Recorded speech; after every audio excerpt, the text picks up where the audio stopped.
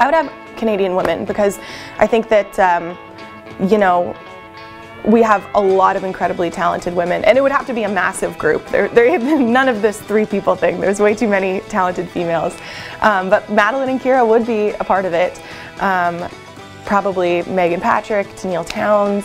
Oh my gosh, I could just go on and on, but there just are so many talented Canadian females right now that are working their butts off and getting some really great traction. But I think the more that we can do to support each other, the better it is for all of us.